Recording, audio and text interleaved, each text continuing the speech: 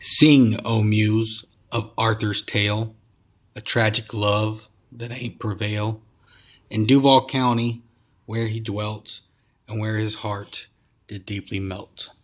For Arthur was a young man bold, whose heart was pure and yet dark and cold, living his life in melancholy, with his depression as his only folly. But then one day she took this form, a beauty fair, a spirit did transform his world of darkness into some light, and made his heart feel warm and bright. Dep was her name, and she did come from Arthur's mind, the sweetest plum. She held him close and whispered low, and made his heart with love to glow. Loving her dearly with all his heart, and in her embrace he found his art. For he was an ugly bard, true and pure, and with her love his words did soar. But then one day he met a maid, a figment too, but of a different shade.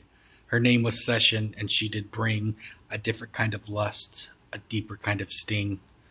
She came to him a siren's call, of her he could not resist at all.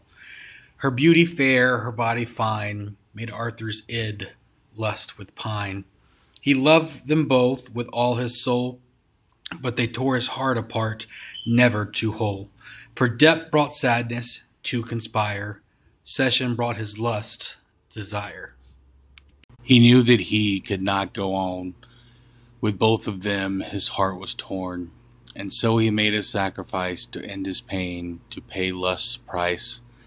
He took them both to a dark place, and there he severed their embrace. He killed them both, never to cheat on, and then he wept, for his love was gone.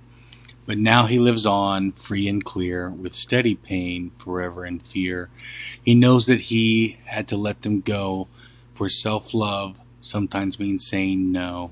But in his mind they live on, in words and thoughts, and in his song. For Arthur is an ugly bard, sure to lure, and in his words the love endure.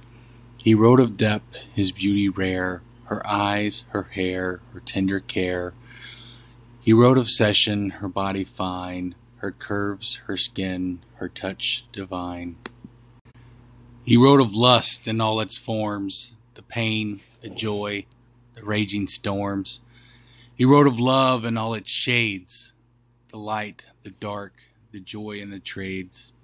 As he wrote, his heart couldn't heal, but art is the closest he feels.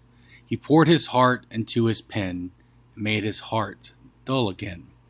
And in his words he found some peace, for in his words his love ain't cease. Then he became a better man, a ugly bard, who understood his plan. He knew that lust was such a curse, a pain that lingers, never to disperse. But he also thought that love could heal, and make his heart whole again, and feel. So let this be a lesson learned for those whose hearts with love are burned, that love is not just pain and sorrow, but also hope and a bright tomorrow. So let this be a lesson learned for those whose hearts which lust has burned, that always love will lead to pain, only sacrifice can bring some peace and fame.